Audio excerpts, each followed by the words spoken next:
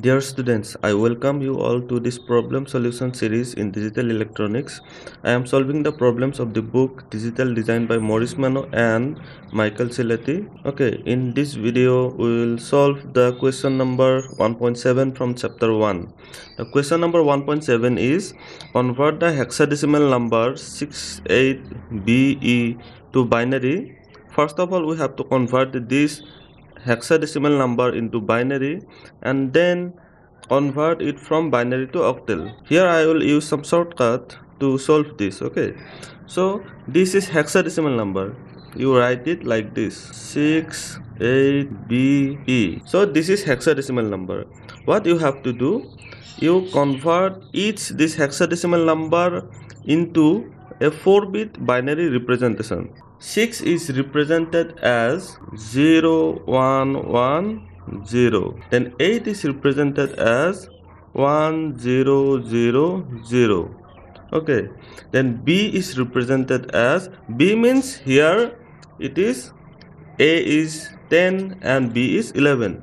So here we have to write 1 0 1 1. This is 8.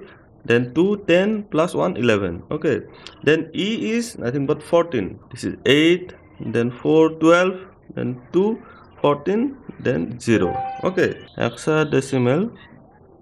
Okay, this one is binary. Okay, so we got the binary number. That means first part is complete.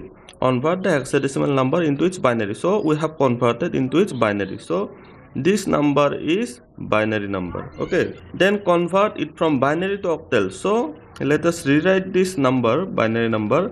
Okay, 0 1 1 0 1 0 0 0 1 0 1 1 1 1 1 0.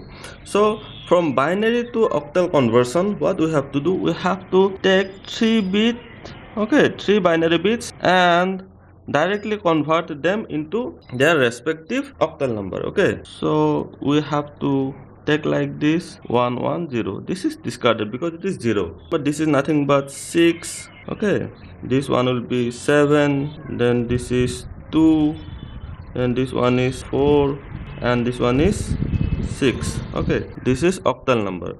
Okay, so we got that 68BE base 16 equal to, binary equivalent is 0 1 1 0 1 0 0 0 1 0 1 1 and 1 1 1 0. This is binary, and in octal we have 6 4 2 7 6 in octal. So this is the solution of this problem. Okay, so thank you for watching. If you have any question, please put it in the comment section below. Also like, share and subscribe to my channel. Thank you.